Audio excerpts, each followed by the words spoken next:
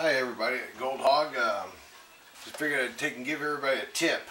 We've all been changing our matting around to different layers and then finally deciding on which way we were going to do it. And then when we go to take it all off and glue the back sides, we got all this glue from the Gorilla Tape.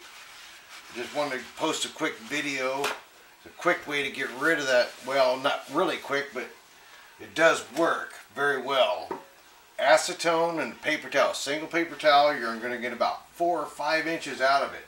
And that's all you're going to get. You put it on there, and you just sit there and rub it. And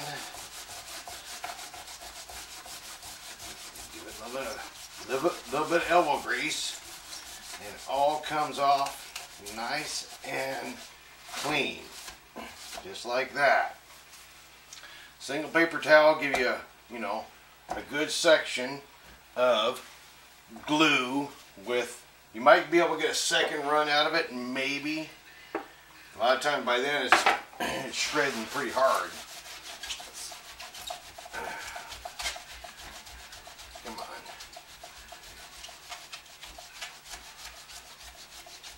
Show you here.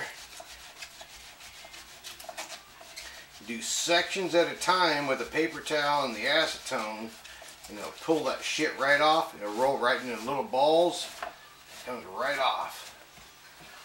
Definitely the way to go.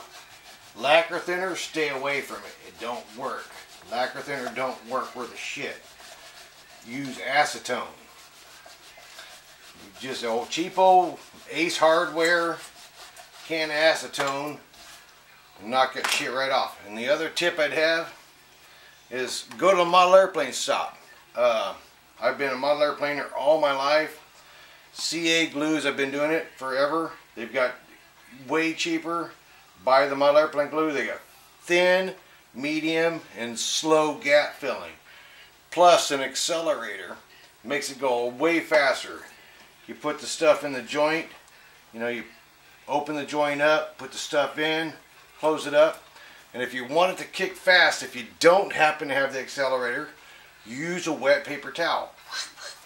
Wipe it across with wet paper towel, then take a dry one and wipe it a couple of times too, and it sets it right up that quick. Anyhow, there you go, Gold Hog. Figured I'd tell you some hints about your mat. Excellent. Later.